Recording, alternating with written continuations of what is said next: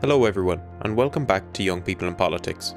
With the government being established a year ago today, I invited the three presidents of the government party youth wings, who all opposed the initially planned programme for government, onto a call to see how they think the government has performed in the last year. Joined with me tonight is Bryan Mallon, Uachtaráin of Ógra Fianna Fáíl, Art O'Mahony, President of Young Fine Gael, and Rob O'Donnell, Chairperson of the Young Greens.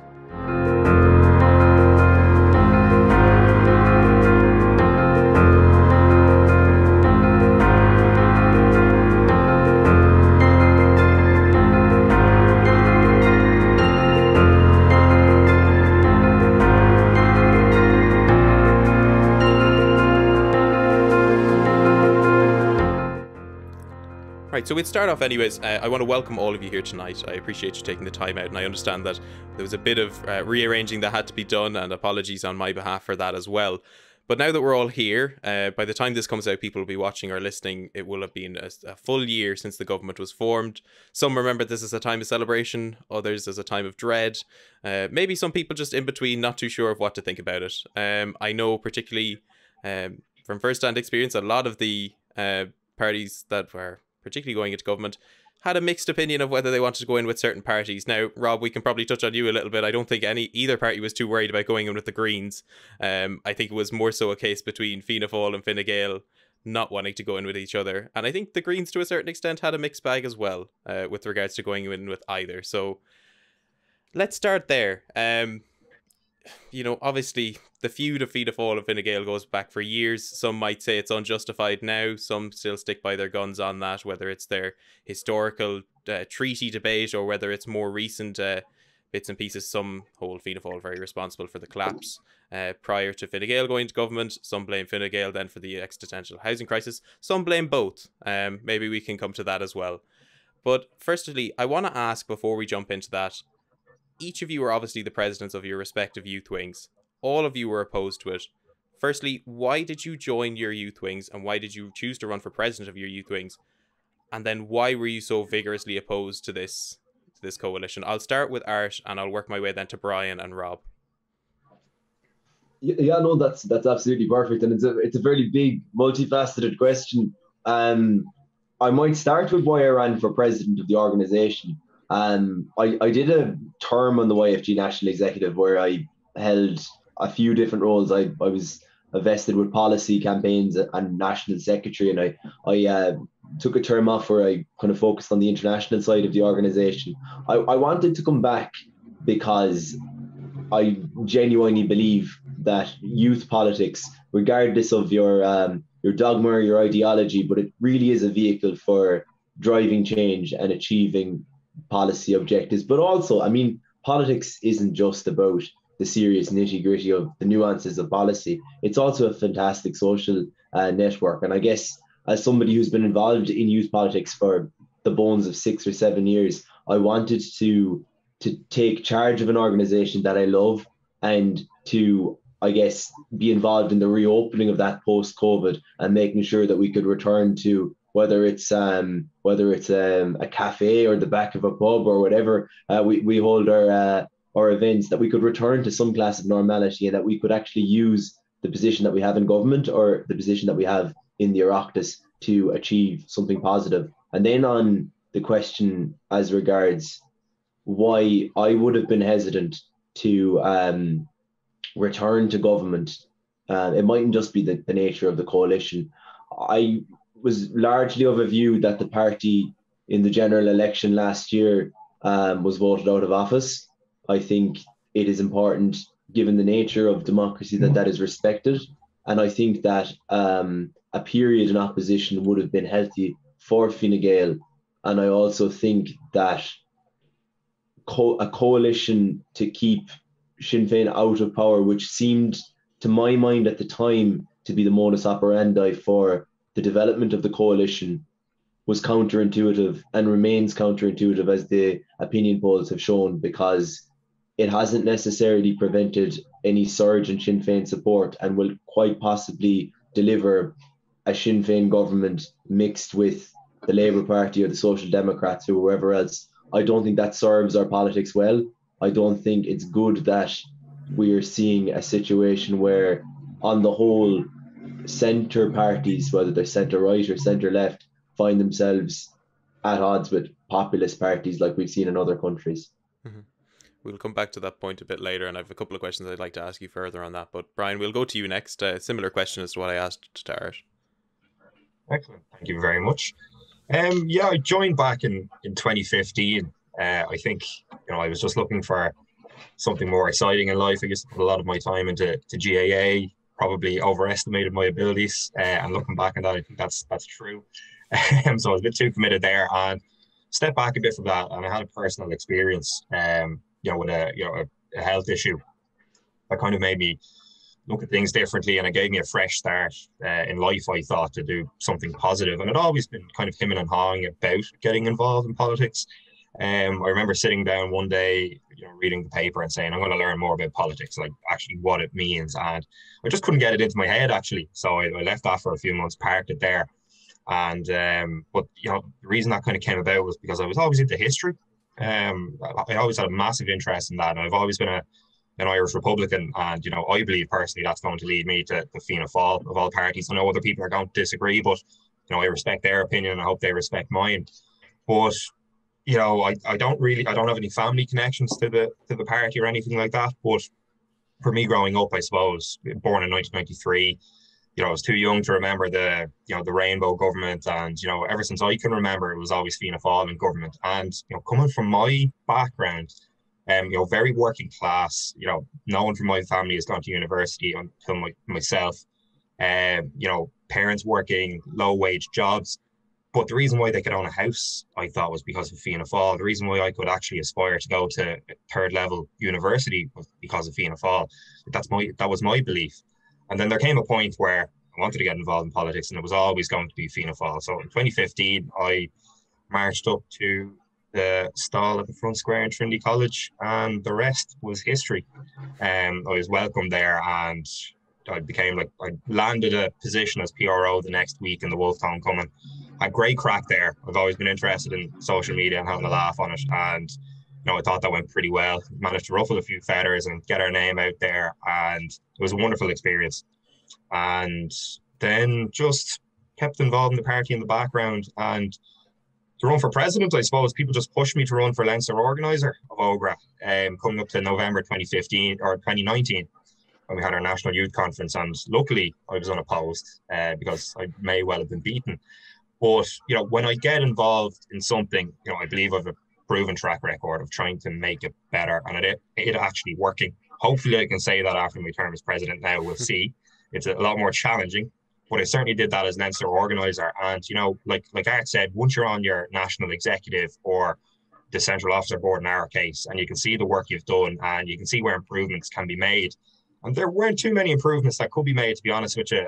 Tom Cahill was my predecessor. I don't know if you've met him, but quite an exceptional individual, and it was quite an exceptional central officer board. And Fianna Fáil grassroots has been our strength ever since the foundation of the party. And in terms of Ógra, the grassroots network had withered away, and under Tom's stewardship, and along with myself and the rest of the organisers and the rest of the COB, we managed to repair those structures, and now we have over 50 units across all 32 counties. I think that's a monumental amount of work, and I think you need to be ambitious to build on top of that, and that's what I wanted to do. We're in government now. I'll get to my opinion on the coalition anyway, but I believe once you're in there, you have to be positive, and I wanted to bring that positive voice to it, even though I was against the coalition in the first place. And a lot of people were crying out for that, because I think, obviously the start of this coalition, it wasn't going well. And that's fair enough, but it doesn't mean you have to give out all the time. If you want to affect positive change, you have to get your hands dirty. You have to get in there and start actually affecting that change yourself. Grab the bull by the horns. And that's what I wanted to do. And that's what I'm trying to do now. Trying to protect the most vulnerable, trying to protect people from my background, trying to ensure that this country prospers. Everyone has a right to education, housing, and the likes of that. We're in government now. We have to take the chance while it's there. The government might not last 4 years. We just don't know what's going to happen, and we have to act quick. So that's why I wanted to get in. But then in terms of the coalition, look, I've been on record as saying I actually would prefer to go in with Sinn Féin, actually, because there was a lot of talk about national government, There's no other way of putting it. That was a load of bull. I thought that wasn't going to happen. There wasn't going to be Fianna Fáil, Fine Gael and Sinn Féin. It didn't make sense. And, unfortunately, Fianna Fáil were going to be the kingmakers. And I'm not going to say unfortunately, of course, you want to be in government, but it means there's a difficult decision if you have an issue with what party you might go in with. And it was always going to be Fianna Fáil with either Sinn Féin or Fine Gael. And I would have picked Sinn Féin personally. I don't know what I think now, but there's no point dwelling on it too much. I wasn't happy at the start, but the minute the result was announced that we were in government, I looked at it positively, and so did so many other members of Fianna Fáil and over Fianna Fáil, and said, look, we're in government now.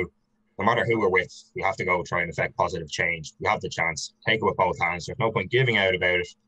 And here we are. But I may as well just say I'm happy enough to go in with the Greens. And Rob's a nice lad as well, so that certainly helps. But I hope that answers the question. Yeah. Rob, we'll move on to you, because your story, I think, is a bit more forged through fire than the rest of them, considering what has happened with the Young Greens in recent months. But kind of give us a walkthrough on kind of, first of all, similar to both Bryan and Art, as to why you first got involved with the Greens, and then why you decided to run for president of the Green Party, of the Young Greens. Yeah, that latter question is quite fast, so I'll say that last. I actually only joined up with the Greens. I got my renewal yesterday for my 2-year anniversary. I joined in 2019 when a lot of people did, and it's been a bit of a roller coaster since then, and not always in a nice way. I joined because I wanted to put my energy, which was, passionate about social justice, into something which I thought, had a bigger picture here, and that's climate justice, because we are going down a very dangerous road here. And I feel like, yes, public awareness has come a long way, particularly in the last 2 or 3 years, but there's still an awful lot more to do, and we really need people to be brave in politics, and I wanted to be a part of that. So since 2019, and up to the point of me becoming chairperson of the Young Greens there about 2 months ago, the big decision maker for a lot of people was the decision to go into government. I think the Greens, when you look at us, 10 years ago, we almost disappeared as a party. The youth wing was decimated. It just didn't exist basically for a few years, except for as a shell organization. Maybe there were some individuals around, but it wasn't super structured. A lot of that was rebuilt back up, and it was rebuilt back up by activists, people who were working with NGOs, people who were volunteering with local community groups. And I suppose it's very difficult to transfer that energy into a political sense sometimes. And people were very hurt by decisions that were made in terms of the programme for government, and also the way they had been treated after, giving months and years of their lives into an organisation. So they've since left. Coming past the programme for government and are entering into government, I actually had very similar feelings as Bryan. There, I was hoping, given the result that was there, of course, I had a very ideal one in my mind. But yeah, I did think first we should have had a national government. It wouldn't have lasted very long probably, but it was COVID and we didn't know where we were going. Then it would have been a Sinn Féin, Fianna Fáil, Greens and whoever else in there. I thought that was probably going to be better for my priorities. And that didn't happen. We are where we are. And a lot of more Greens have left as certain decisions have been made by Green Party ministers, Green Party TDs and the government in general.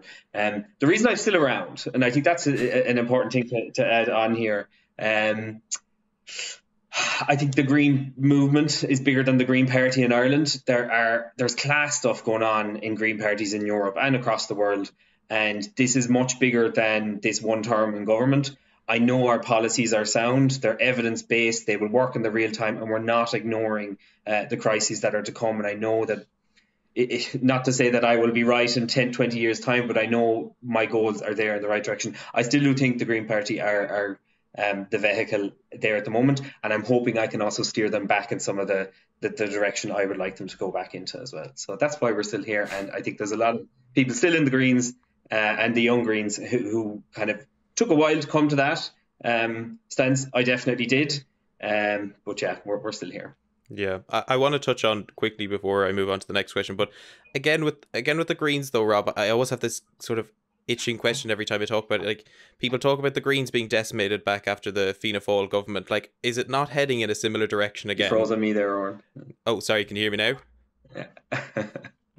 Hey, no question for me. Moving on. So. Can you hear me there now, guys?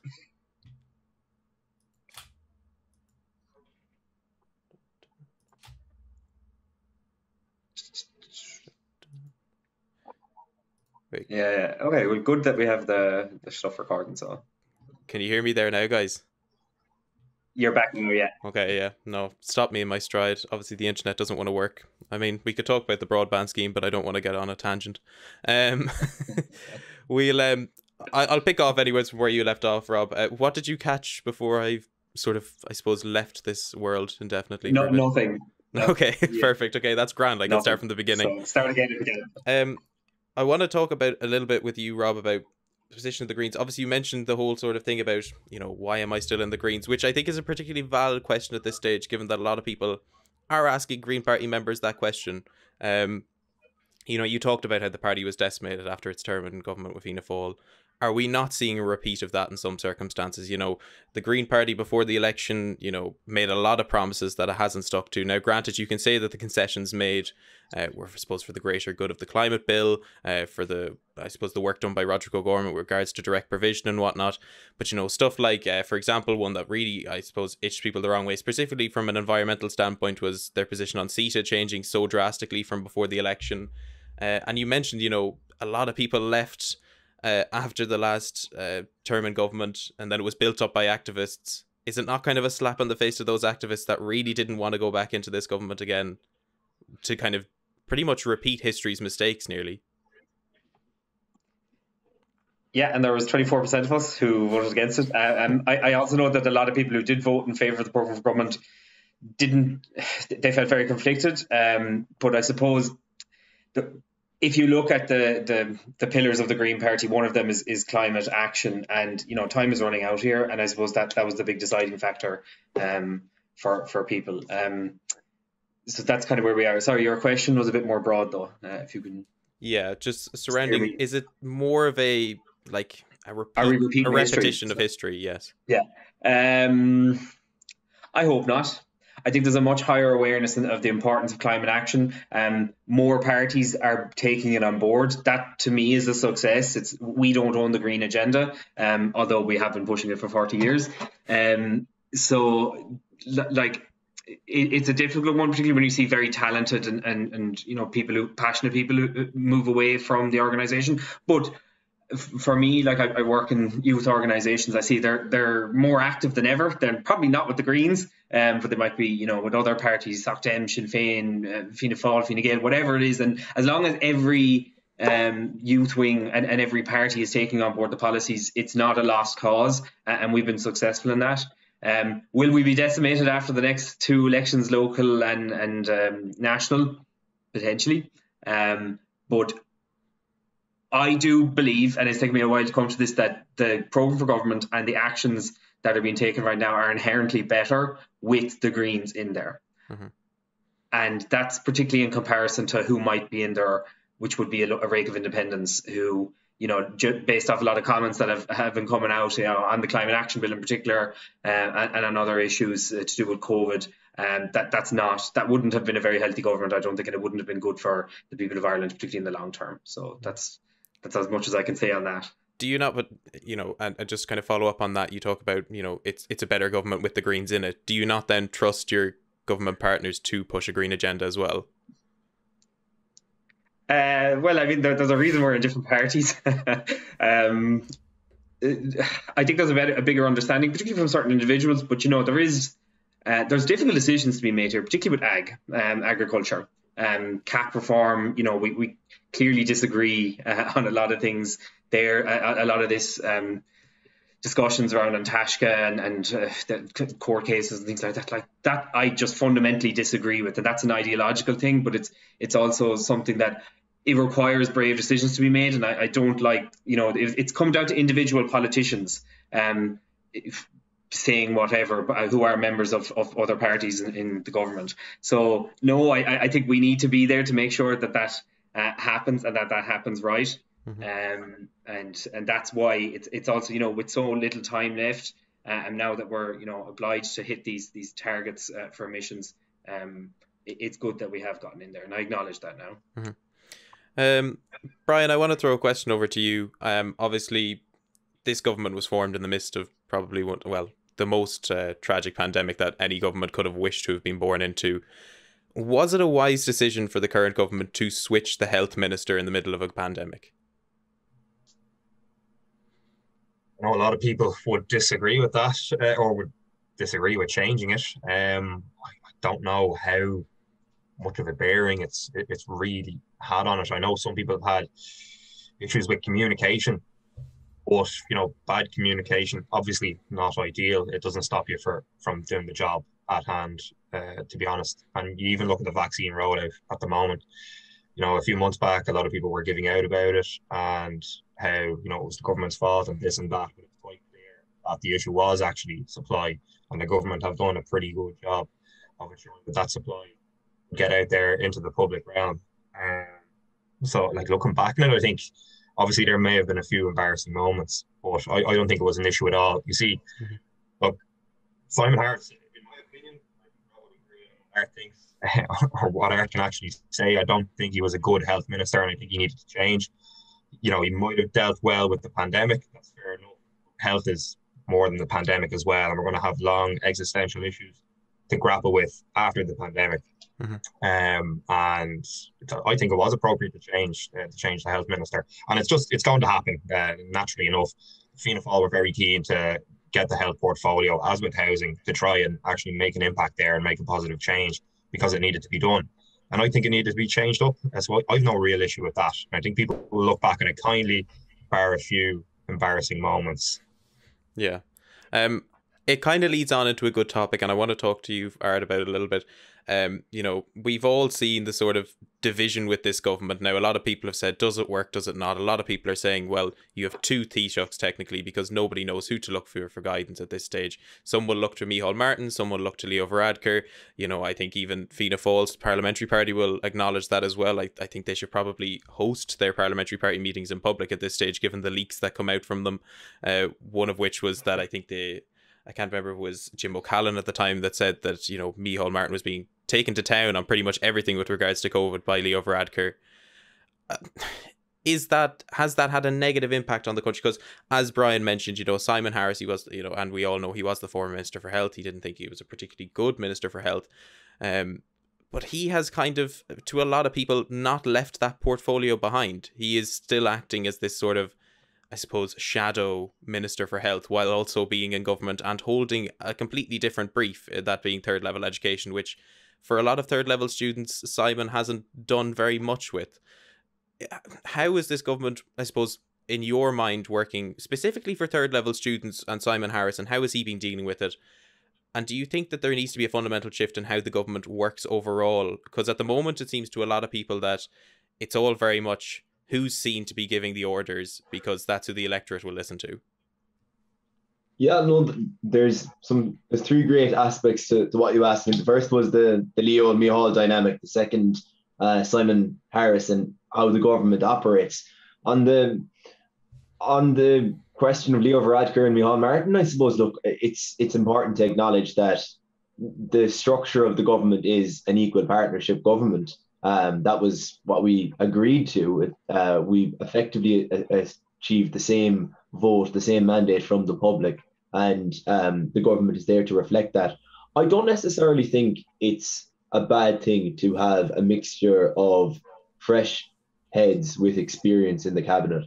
I don't think it's an unusual setup as a government, in that there's, as far as I know, no other member state of the European Union at the moment that has an agreement where they have a rotating prime minister. I think there was an attempt in Israel recently enough that there seems to be a new government or an election every time you look over your shoulder there. But with that, there was always going to be teething difficulties. And I think it would be naive to think that if a former Taoiseach and soon to be future Taoiseach wouldn't have a pretty prevailing an opinion and decisiveness as part of them. And I think it was a wonderful brief that Leo Varadkar decided to take, and I think it showed Fine Gael's commitment to making sure that we we build back an economy that, first of all, makes sure that there is a job for everybody who wants a job, which is one of the greatest avenues out of poverty. On the Simon Harris side of things, I would say it's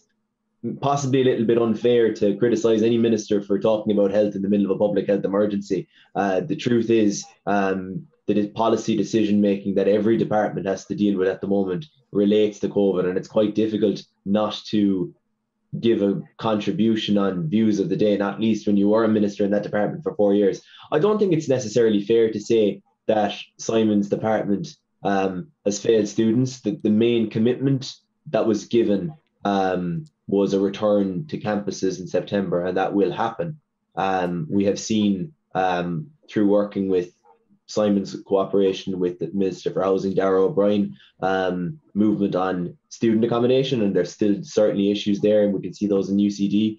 But I mean, the other aspect of that department is research, innovation, and science, and there is a huge amount going on there at the moment as well. The government is launching a national strategy on research and innovation at the moment, which could secure the bones of 100,000 jobs in life sciences as we move forward beyond COVID, and with that investment in higher education. And then the last thing you were asked about was how the government works. Like, I mean, I think every coalition is going to have teething problems. The first Fine Gael Labour coalition 10 years ago, I'd say, lost quite a number of TDs over the course of its term. The minority government that was the last government also had teething difficulties, where members of the Independent Alliance weren't necessarily comfortable with taking the whip on certain things, and again the government lost a few members, and I think it's inevitable that this government will lose members as well. I genuinely think this one of all the three, or even of the last 4 or 5, is probably the most lackluster and dysfunctional, and I still do think that we have a long way to go to break down the legacy of suspicion of one another that's been built up over a century in the case of Fine Gael and Fianna Fáil, but over many years as well between the different parties. But like, I mean, I didn't want us to return to government, but I think now that we're all here, we have a patriotic responsibility to make the government work. I'm not convinced the government will last 5 years, but I do think while we're there, you're right, I think it's important that we act as grown-ups and we take collective responsibility. And the youth wings as well. I mean, I think I wasn't sure what the dynamic might be this evening. You know, usually it would be the case that we say all of our own departments are doing great and every other department is the disaster. I don't necessarily think that's the case. I think there's some good work being done in different departments, and I think the message from government as a whole is there actually is a lot happening. But you never know. Hopefully things might improve on the personal side of things. I think there has been to an extent. Mm-hmm. Let's talk a little bit about third level education, because you rightfully brought up that there is a commitment for college students to go back to campus this year. And, you know, with current projections, you know, I'm not going to make too much of a commitment to current projections because they tend to vary very much. And obviously, as Bryan mentioned, depending on supply and what comes in and what comes out. And, you know, some might argue it's the problem with the government. Some might say, well, no, it's a problem with the provider. And that's a completely different story. But there is a commitment that I suppose everyone above 20 will be fully vaccinated by the end of September. Now, that leaves out a very big majority of college students, particularly those in the 18 and 19-year-old range, who will be going to college either for the first time or going into their second year after a year of being stuck at home. You know, is it a bit rushed to say that everyone should be going back to campus? Like, because, you know, we've seen the level of dysfunctionality between different universities over the last year with regards to providing adequate student accommodation, you know, providing, I suppose, adequate rents for students as well, and then also making it an experience at home feel like it's worthwhile, as opposed to what a lot of people did after they got their CEO applications, which was defer a year. So what are the opinion on that? I suppose, Ard, I will start with you again because you raised the point, but this is something I want all three of the people here tonight to answer with regards to, are the government rushing back again? Because we saw this problem back in Christmas, and that was a small, I suppose, hiccup in the term of things, where people wanted to get back out and they wanted to, I suppose, enjoy Christmas while it was there. But are we seeing this kind of almost giddy approach to going back to college on campus and trying to promise something that realistically, if we were to look at it and if it snowballed again, we could see another lockdown? I'll go first and say no. I do think that this needs to happen. We'll all agree that there's a desire to make sure that we accelerate, and we have accelerated our vaccine rollout. And I think, look, hopefully those targets will be met. But we need to be careful about the comparisons that we make. The country is in a very different situation, and certainly will be in a very different situation come September than where we were at Christmas. I think there has to be a pathway towards the restoration of normal civil liberties, and it starts with a renewal of that social contract which the government has towards younger people, which I think has largely been fractured over the course of this pandemic. Not necessarily directly the government's responsibility, even though it might be partly, but just some of the prevailing dialogue and mantra that has gone on that, the people who've probably sacrificed the most, who sacrificed the best years of their lives and will be the last to return to their liberties. I think it would be a massive, massive failure of government to turn around to the class of leaving certs this year who won't have their debs, who won't have their, a proper night maybe to celebrate their results or whatever else. And of course, the second years as well, who lost even more, who equally didn't have their first year in college. To say that one more semester at home, I think the societal impact would be enormous. And I think you have to weigh up decisions in government that move just beyond the edict of NPHET. And I'm not taking a dig at NPHET or anything like that, even though I know it's becoming quite a popular thing to do, but government has to take holistic, nuanced decisions. And we need to look at the impact that has for young people. So I'd be interested to hear what the lads have to say on that as well. Yep. Bryan or Rob, which one of you would like to jump in on this? Oh, you're both too polite. Go on, Rob, I suppose. Yeah, I'll come in very fast. If you had asked me this question months ago, or even before last September, I would have said something different. But yeah, I do think Art is right that the public buy-in and tolerance and patience isn't really there after this very, very long lockdown. And it's that particular cohort as well. They've sat inside in classrooms with each other 6 years going into first year next year. You can't really just change the rules entirely for it. It'll have to be managed. There's interesting approaches that could be looked at in terms of sharing out the vaccines, particularly when we come under, say, 25 years of age, because to break the chains of transmission, it's more so about getting as many people across all age levels rather than leaving, all the first years, becoming a COVID hotspot or whatever. That could be explored. I'm not a health expert, but I don't think the buy-in is there, and to expect people to ask to do that. Mm-hmm. Bryan? I want to agree with the lads as well. To be fair, I think we have to get third level students back in September, or during the normal time. Education is vitally important to a child's development and a young adult's development as well. And I'd be thinking of, someone who was in fifth year in the academic year of 2019 and 2020 and the disruption that was caused there. And then last year as well, doing their leaving cert and having the choice there. Although the government did a good job getting them back into schools, it's absolutely outstanding, I believe, because education is so important. But first years, coming into your first year from a vulnerable background or a working class background or any minority background, I think you're probably more likely to drop out in first or second year before you can get the grips with things. And, education is a great leveler if you drop out after, first year, because you're not given as much chance to progress in society and in education as someone from a better off background. That's a disaster, and that can have long lasting impacts on your whole life. So I think, it's, it could be all well and good for someone who is, has access to broadband, someone who's better off and has parents who can make sure that they can work from home when they go to college. But, for the more vulnerable students, I just keep thinking of someone from my background. I could have told my parents I'm on the computer doing college work, and they wouldn't know any better because they're not used to it. And it's the same with the leaving cert as well. It just wouldn't work. And it would have a lot more long-lasting effects, I think, on society. And, it dreads me to think of the long-lasting effects that it's had on vulnerable students already. To be honest with you, I'd be curious to see that. But I think it's vitally important to get people back. The promise has been made. I know not every teenager will be vaccinated by then, or very little of them will be. But I think, we'll probably have reached near enough level of herd immunity that it can be reasonably safe once the appropriate precautions are taken, of course. I've no doubt everything will be done possible to ensure that it is as safe as possible. But we've made that promise now, and it has to be done, because the long-lasting effects of people not getting back into normal education and can be detrimental to any human's development. And that's what I think about most. But the promise is made, so let's deliver on it, and let's work to deliver on it as well. Mm-hmm. You mentioned obviously kind of almost providing, it's easier for people with good broadband to attend online college, and we've had an example of that already tonight. So let's talk a little bit about that. I just want to mention very briefly, because was it a bit naive of the government in some sense to kind of say, okay, it'll be grand, everyone, you have to work from home now?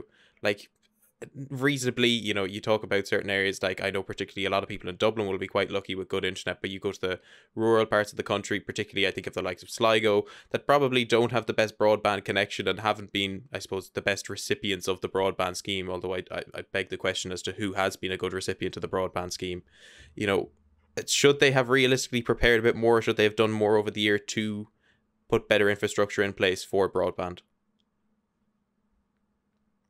I'll ask you, Bryan, this first, just because it was raised on that question. Yeah, well, I think when the pandemic first began, at the beginning of 2020, there was absolutely no choice. I know I'm talking about vulnerable students and the digital divide across the country for whatever reason, either access to broadband, actually having it in your area, or simply not being able to afford it. Mm-hmm. But there was no choice. School had to stop. And I think that's why it was vitally important that you had to get children back into school last year. And that's what the government did. And I was a fierce advocate for that. I know a lot of people were against it. I know teacher unions were against it. I'm a member of SIP2 myself. I understand it from that point of view. But education is so vitally important. I think you look at this stage, what could the government have done over the last year? Maybe little things, but in the grand scheme of things, I don't know how much progress could have been made in the year to actually change that. Like I said, even if everyone did have access to broadband, you still have issues with certain students. Like I know I would have had those issues anyway. So it's not the be all and end all. It doesn't solve it. It's a massive advantage to people, and it's a massive advantage to people from our off background, of course. But I don't know if there's much more the government could have done. It's like broadband in this country is not at a good level as it is.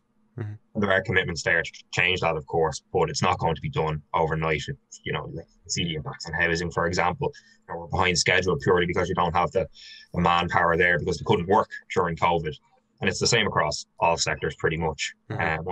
Unfortunately, you need people out digging holes, laying lines, and I know now it's easy enough to say people can work outside, but we didn't know that at the time, so it's like, I think it's understandable that the government weren't fully prepared. I think they've done the best in a bad situation, but the solution to that, getting people back into schools, getting people back into, well, they are back in schools already, getting people back into college and making sure it's as safe as possible. Mm-hmm. Art, I'll throw the question over to you as well, because obviously your party were the one that very heavily promoted the broadband scheme to begin with. Could they have done more? I know obviously they couldn't have predicted COVID. I don't think anyone could have, but could they have done more in their time in government to have pushed out the broadband scheme? I think, it's important to note, I suppose, that Fine Gael were the party and were the government that proposed the National Broadband Plan. At the time, the National Broadband Plan was opposed by the Green Party. Fianna Fáil supported, but supported a delay after the fiasco of Dennis Naughton. But I think there is a recognition across parties that the National Broadband Plan and having a national strategy for making sure that people have equal opportunities regardless of what region of the country they live in is a really great endeavour. I'm not necessarily sure we could have done an awful lot more on where we were at the time. It's looking back now, it's hard to say. I know a lot, people would say, these things should have been done in at an earlier stage, but I guess, look, the country in the formative years of that coalition government wasn't really in a financial situation to launch that at an earlier point. But I think the more interesting question is where we go from here, and that's where I think the government is really, really showing vision for the future. And I think one of the most impressive documents that has been launched by any government is that which Heather Humphreys has put forward on rural development moving forward, and the idea that remote working and a green and digital transition could sustain and revive rural Ireland. And it mightn't necessarily be the case that, people in a year's time or 2 years' time will be working in a box room like I am now. But we can possibly return, and hopefully will return, to a situation where you have enterprise hubs across towns in Ireland, across villages in Ireland, where the person in the desk beside you doesn't necessarily have the same employer, but they're still your colleague. You still retain some class of an office atmosphere, and that we have a hybrid moving forward. And I think, COVID will certainly have a long-term fallout economically, socially, politically, that we're going to have to come to terms with for the next few years. A lot of that we will not realize until well afterwards. I think I was reading an article today about this, statistically, like 5-year-olds in the United Kingdom, and the propensity to have panic attacks by meeting their friends because they had been so unused to the social interaction side of things. We'll learn about these things in years to come, but hopefully equally there is an opportunity to learn from it. And I think what COVID has done is it's allowed us to have a conversation about the future of work that we probably wouldn't have had for another 7 or 8, maybe 9 years, had we not had a pandemic. Mm-hmm. Let's move on to a topic now that has very much dominated, I think, the discussion of Irish politics, not only pre-pandemic, but also still to this day, and it's the housing crisis. It's kind of the key focal point of this upcoming by-election as well in Dublin Bay South, that's been purported by a lot of the media organisations and, of course, a load of the candidates themselves. There's still over 8,000 people homeless on the streets. Over 2,000 of them are children. Bryan, obviously currently, now I can't speak to obviously the whole housing development because we had various years with Eoin Murphy as the housing minister, but Darragh O'Brien is the current housing minister. How do you think this current government has handled housing as a whole and the homelessness crisis?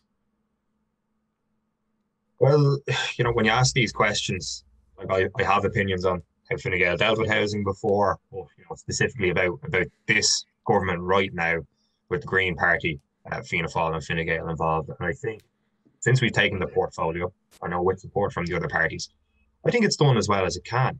To be honest with you, I know the housing delivery is down this year, but that's simply because people couldn't work because of the pandemic. It's very unfortunate that we're behind because of that, but that's just the way it is, unfortunately. But you've seen a lot of moves. The government has certainly changed tack to try and make a difference and try to deliver that housing stock, social housing and affordable housing. And I think we're going to see the benefits in a few years. I think it's still probably a little bit early to judge Darragh O'Brien. I think after being a year in government, you would have hoped that you'd see a lot of delivery now, but under the current circumstances, it's nearly impossible. Like I said, we are behind.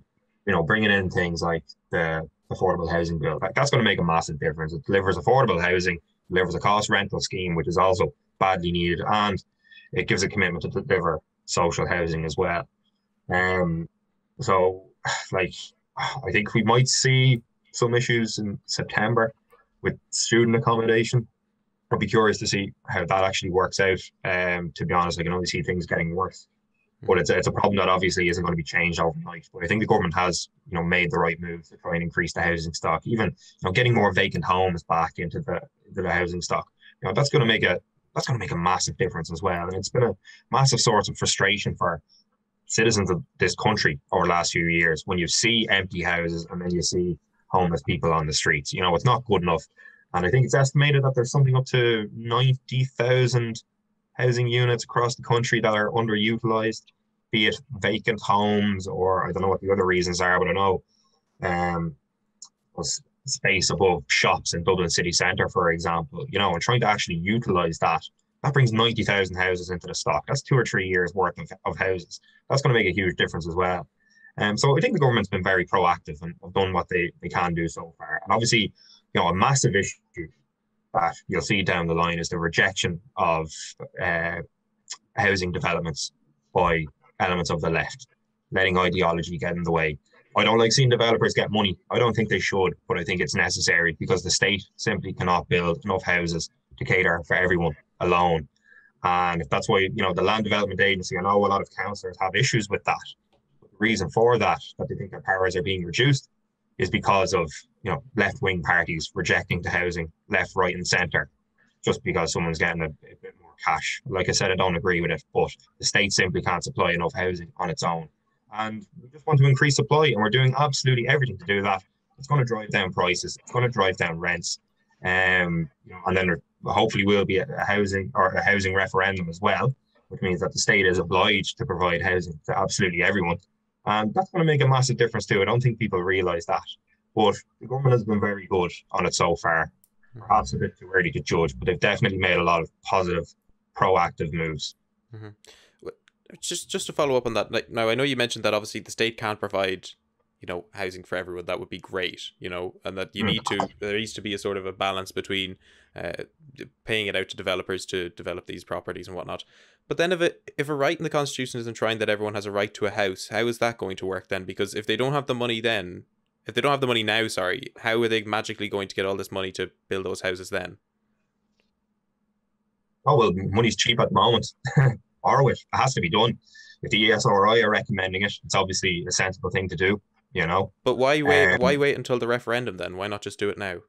Oh, they should be doing it anyway. But I think it'll avoid the situation in future. Like, it is something that people want. I think it's very important that we do avoid that in future. And then just to clarify, I actually want the state to provide all housing where possible. It's actually more to do with the actual building of housing, that the state just doesn't have the power to actually build all the houses themselves like we used to back in the day. Just to clarify that. Yeah. Rob, obviously, I feel poor in a way because I'm kind of raring to come in on this one now. Sorry, go on, ask your question. No, I am to my own fault as well, prioritising probably some of the other portfolios. But obviously, Claire Byrne, the recent candidate for the Greens in Dublin Bay South, has also made a commitment that a big priority for her is going to be housing. Are the Greens offering anything different to what the current government parties are looking at, or are they kind of similar enough in that case? Because it's easy for a government TD to be, well, I think particularly I take the idea from James Gagan, who said that he wants to be the voice for a locked out generation, which, I mean, personally, this probably goes against a lot of things. I don't really think he is the voice for that, considering his background.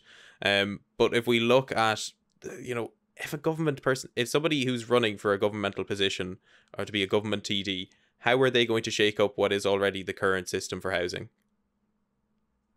Yeah, I'm going to be a bit provocative here, but while also trying to be respectful.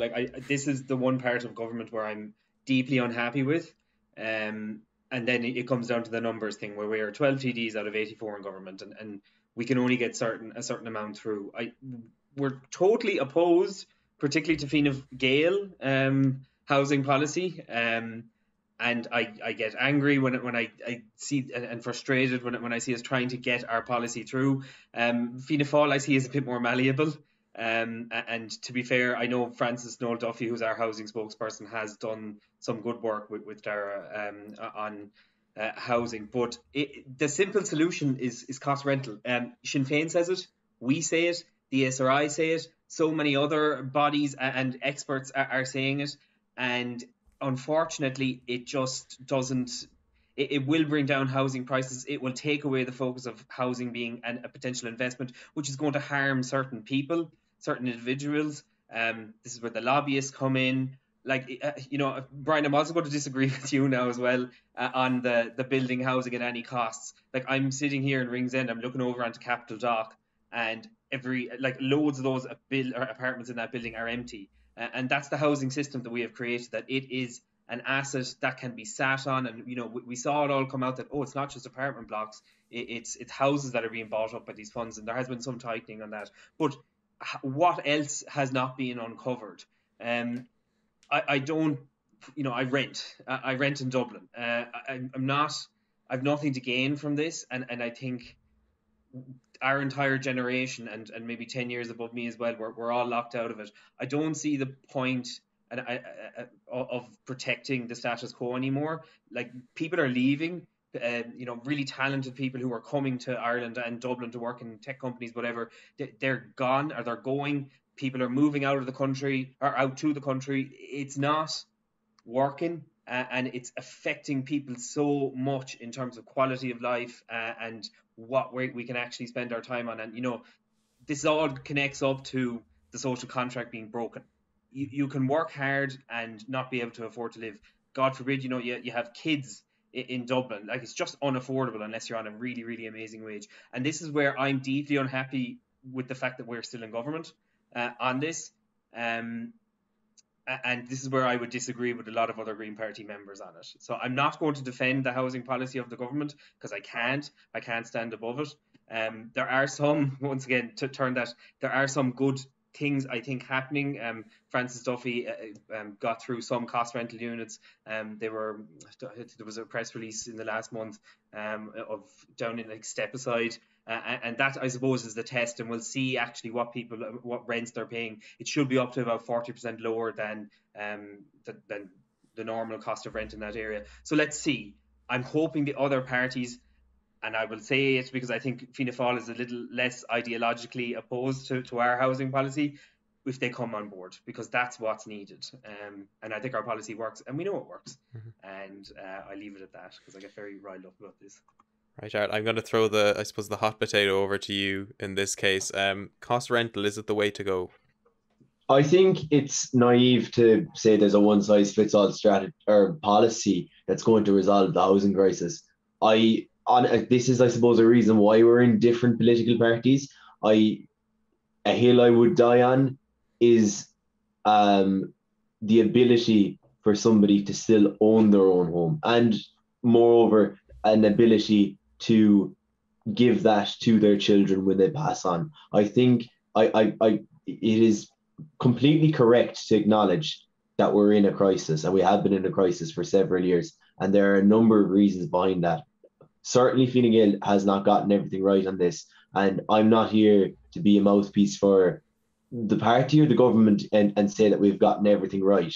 But what I would say is that I think it would be a dreadful sacrifice as a nation. And as a nation, I'm not a person who views I won't say lust, but the desire of home ownership as being something inherently bad. And I do think that the one-size-fits-all strategy is not one that's necessarily going to remedy everything. I do think it's welcome that we see specific policy trials in different areas, and let's see how things work.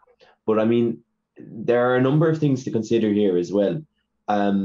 When we consider objections on ideological grounds, I find it in a crisis to be unjustifiable. And it is also the truth that not alone the state can't provide everybody with housing, but not everybody wants the state to provide them with housing. And I think that's often a point that's lost. And I think as a nation that in the recent past has seen the collapse and complete and utter dysfunction of our banking system and the consequences that had for the housing sector, I would be concerned that an attitude would prevail that a dysfunctional lending system would also be desirable. And I think the policy decisions that we make around this area could have an undesirable and unintended consequence on that front. I do think that the loss of the fact that we're now effectively down to about 3 banks in the country is not a good thing for the state.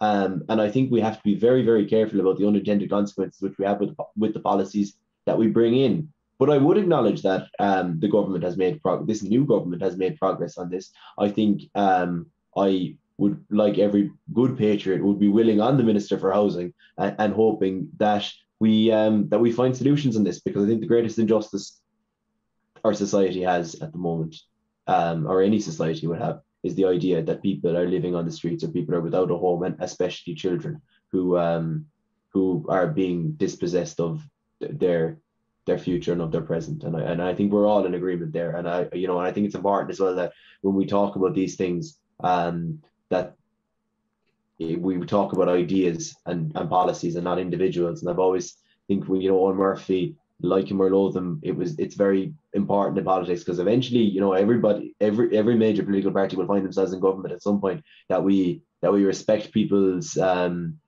their own actual motivation and maybe not question that. And I think that's something that is often lost in this debate. But I just want to bring up the whole topic surrounding whether Ireland seems to have this romanticized idea of, particularly a lot of the time, and this is speaking from my own personal opinion, but the stats on this back this up as well, is that Ireland, for the most part, particularly with people living here, have always, for some reason, prioritized that home ownership is the end goal of everything. You know, the majority of European counterpart countries are very much involved in rental schemes, and people rent their homes in places like Spain, Portugal, Germany, and France to a certain extent. Like, is that to be said, though, that, like, for the years, Ireland has very much prioritized housing, and now that we have a lack of that housing, the cracks in the rental system are really showing. And, you know, you mentioned that, you know, you'd like people to be able to you know, grow up and be able to you know, give their house off to their child. But for a lot of people, you know, that's an ideal situation. There's going to be some people who won't have that certain upbringing, or, you know, people who don't grow up with you know, with a single parent or whatnot, who just viably cannot source a lot of that a lot of the income to, first of all, buy a home in the extremely expensive housing market. But then also for people who realistically aren't looking to house themselves on a permanent basis, you know, people who want to have that option to particularly rent, whether it's in Dublin or in the countryside or anywhere else, without feeling like, you know, I think the most recent ESRI report showed that, you know, most people are spending more in rent than what they would be on a month if they were to go for a mortgage for a house. You know, I fail to see in some cases how that's a common strategy. Like, if that doesn't show an overarching flaw in, I suppose, the government's proceedings with housing, maybe not so much in this government, but in previous governments, I don't really know what is then, Art. No, you're absolutely right. I mean, again, don't mistake me. I mean, I come from a background where neither of my parents attended college either, and one income owned a house. And I think that desire, that aspiration, is something that if we can incubate and protect into the future is the desirable goal. And I'm certainly not defending the situation that, which is of course true, that you could be renting at the moment, and the rent that you pay, effectively dead money, is larger than what you would be paying if you were to get a mortgage. And I think a central task that the current government as well, will have to address, is making sure that we can return to a functioning lending market as well. That people, whether it's one income or two incomes, but if people should be able to access the credit that they need to purchase the kind of accommodation that they're desiring, that's fit for purpose to them. And I think we still have an awful long way to go there. And there are a number of reasons behind that. I would be wrong and I would be arrogant to start suggesting that I'm a policy expert on housing.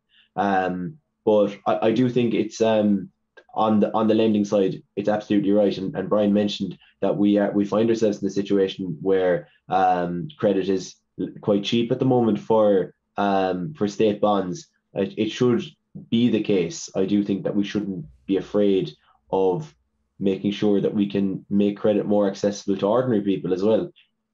Mm-hmm. I will say, if anyone wants to jump in on this point, because I know I've kept you over an hour, I will finish off after this one with a final question. But if anyone wants to jump in here, feel free to go ahead now. Rob, I can see you're kind of itching to go there. Yeah, I will very fast. I suppose, to be honest, I know where the parties stand on this, but I mean, a lot of what Art said there I find very problematic, and I just don't agree with it. Like, it's not so much about fixing the markets, because it doesn't work. We know it doesn't work. We can get very, very cheap loans from the European Central Bank and other lenders, as we know, and the markets are very good right now on 30-year. You know, and put that straight into this cost rental model, and that gives people that security. It's not going to get fixed. We know this. The experts know this. And to be honest, I don't really. Yeah, owning a house, yeah, the goal.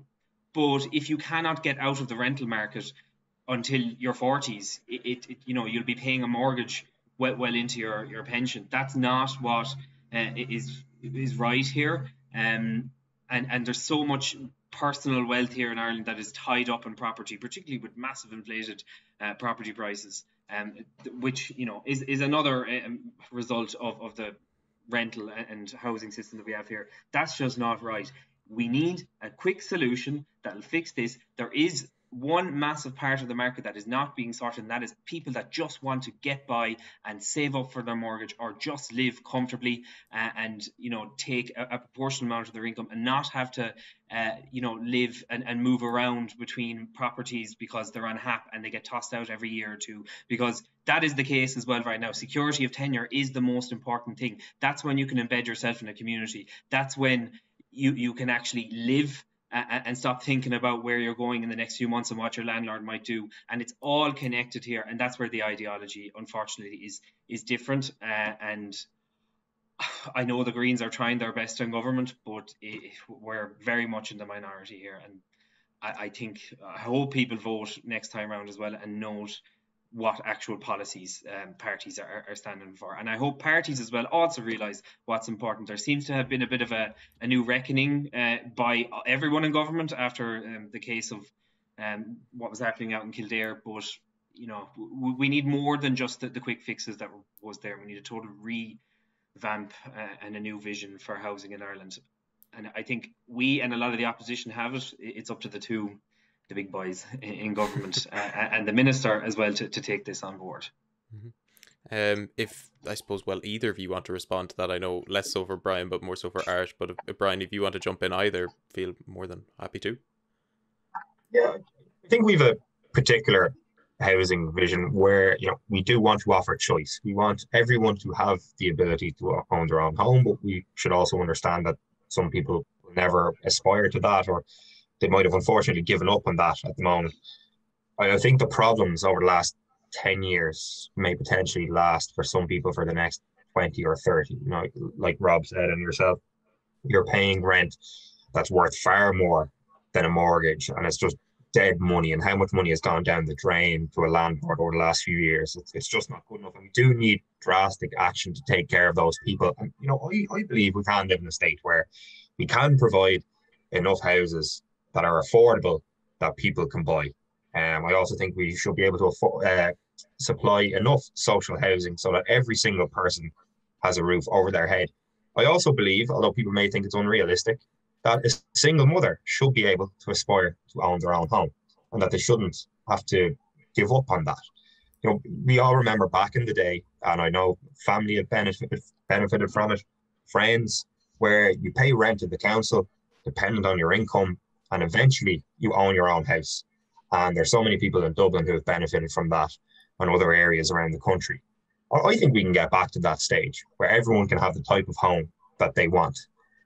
So I don't know if I agree with both of the lads. I agree with home ownership, but social housing is absolutely key as well. We have to make sure there's choice for absolutely everyone to ensure that everyone is catered for no matter what they want. And then just in reference to other countries in Europe as well, I know they have a different model, and it may point to how our housing model is flawed. Obviously, our housing model has been flawed over the last 10 years. It will be ridiculous to argue otherwise. If we go back before that, everyone had a house over their head. You could own a house, or you could rent as long as you wanted, or you got social housing and rented that way. If we get the model right, it is a challenge for this government. It's not going to be done during its term, but we can put in place solid pillars to ensure that we can do that. Why can't other countries in Europe look at our system and say, the Irish got their act together, the Irish system is good enough, everyone has choice, you can own a home, or you can rent as long as you want, or a mix of both, or whatever. I think we should aspire to do that. I know when it comes to education, for example, where were we 30 years ago? Lagging behind the rest of Europe. But now when it comes to education, obviously there are lots of issues, but at least a lot of people have access to education in comparison to other countries. And we do still, in comparison, have a pretty decent education system. It might cost more for some people. I do understand that. Thankfully, I got a grant, and thankfully other people get grants as well, and that enables people from vulnerable backgrounds to go to college. But I think we're the most educated nation on the planet. Maybe I'm wrong, we're certainly up there, but we weren't like that 30 years ago. So you can change that much in 30 years. With the Climate Action Bill and a Climate Action Plan, we're looking to be a world leader on that. We're looking to make a massive sea change in how we deal with climate change. And why can't we have the same with housing? Why can't other countries in Europe in 10 or 15 years look at Ireland as the right model? And maybe more people in Europe will want to own their own home as well. There are my thoughts on it. Art, I'll leave you with the final word on this topic just to kind of round it off. Yeah, no, it's fantastic, and I would say I don't necessarily think that our housing policy before 2011 was perfect. The IMF might disagree with us, but what I would say is it goes back to the reason I suppose I was a bit hesitant about returning to government. I genuinely and I fully respect a policy's mandate from the electorate and for it to be tested out.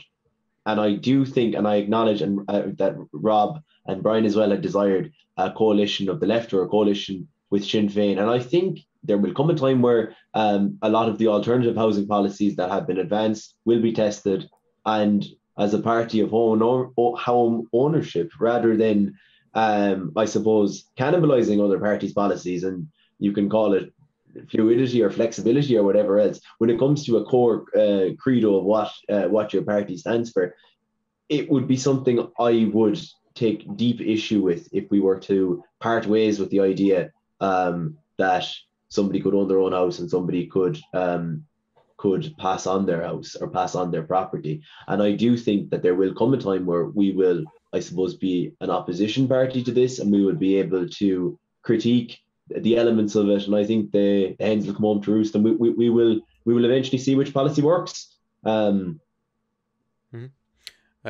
I'll leave you all off because I really appreciate your time, and I know you're probably all wrecked and don't want to be talking for too much longer. But the final question I have is a two-parter. It is, do you think the government so far has done a good job overall? And presuming it makes the 5 years, what is the ideal outcome of the said government? I'll throw it to Rob first, then to Bryan, and then finish off with Art. Yeah, I'll bring it straight to the programme for government. The programme for government was probably the greenest programme for government that has ever existed, and I do think the Greens, we punched above our weight. It's not the ideal scenario where I would like us to be. I know we probably could have gotten more green policies through in partnership with other parties, but it is what it is. Ensuring that we get it through and follow particularly our priorities as Greens, which I think are dotted throughout every single section. If we get every single one of them done or close enough to it, and we hold the parties accountable, as I'm sure they will be to us, then I think it will have been a fairly successful government. There are some very, very good policies here.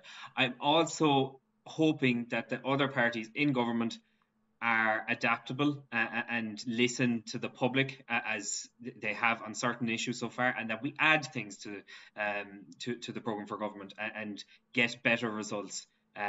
Because it's weak, it's very weak in certain areas. It doesn't tackle some issues that I would like it to tackle, but I think that's going to be said by the people of Ireland, and it's going to be shown at the next polls, and maybe that'll be before the end of this government in terms of any referendums or local elections even before that.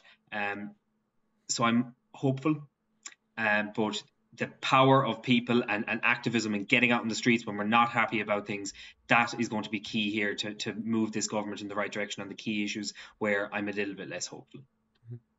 Bryan? Yeah, I think considering the circumstances, the government has done a pretty good job. There's only so much they can do in terms of housing, like I said, for various reasons. And obviously, there are some things very big in the way of health and making progress there. But I'd be very hopeful. Like Art mentioned earlier on, it's not about keeping Sinn Féin out. Like I said, I had different thoughts on going in with Sinn Féin, for example. But a government based on just keeping them out, it just isn't good enough. It has to be about making things better for people. And at the end of it, regardless of what disagreements we may have, we have to improve the fortunes of people in Ireland. And like housing and obviously look, health is. I think everyone will just be glad to get out of COVID. I don't know if they're going to necessarily forget about the other issues, but maybe not concentrate on them as much for whatever reason. But because I just think housing is the biggest one, and that's going to hit us like a train if we don't get the grips with that. And the situation, if it's not improved over the next 4 years, if we're in government that long, it'll actually get far worse. So I don't think it's a case where it'll just remain stagnant and it's just as bad as it was 2 years ago. I think that will actually be far worse. The population is going to increase, house prices are going to rise, and it's key we tackle that. So if we can come out of this, regardless of how we look at how each party's going to do. And some people say, oh, I want Sinn Féin to go in so they can make a mess of things so people will see what they're really like. Well, the sacrifice of, people suffering is just not worth it. So at the end of this, regardless of how many seats we come out with, once we're doing the right thing, we're doing it for the right reasons, and we're trying to make things better for people. I think we can look back on that as a success. And I think we're doing okay so far. Relationships have been improving, and whether we like it or not, we have to be positive, get our hands dirty, and just affect some positive change. And Art, we'll finish off with you. So, yeah, fantastic. And I think what's important really is that we acknowledge that the pandemic could be a bit like the ending of the Second World War or the Wall Street crash. It could be either the making of us or the breaking of us, depending on how we decide to rethink our economy and society afterwards. The lads are completely right to mention the housing as one of the core issues that we really, really need to come to terms with over the course of this government, and indeed the green and digital transition, both of which I think present huge opportunities for the state and particularly for rural Ireland.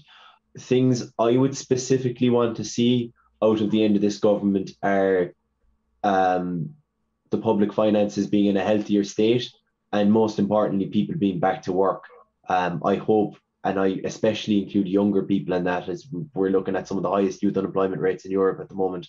I hope in 2024 or 2025, when we go to the polls, that we can say that the government did a good job in terms of steadying the ship and making sure that people could return to some class of normality that they enjoyed before COVID, and especially looking at things like retail, looking at shop fronts who've sacrificed so much, and that we make sure that we don't see doors shutting and that never reopen again. I want to see towns and villages right across Ireland vibrant, where we're still a country that can pride itself as being a place where you can set up a business, or you can create a job or get a job without that being a victim of COVID along with everything else. But I think the main thing is that we emerge from the pandemic and we save lives.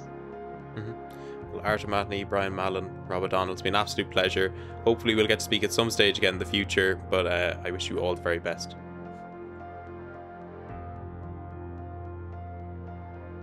If you enjoyed this episode and would like to get in contact with the podcast, you can email us at johnson.business.yt@gmail.com. If you're listening to the podcast on Spotify or other streaming platforms, please drop the podcast a follow, and if you're watching on YouTube, I'd greatly appreciate it if you could subscribe to the channel and share this video. With that being said, I've been Odhrán Johnson, and I'll see you in the next video.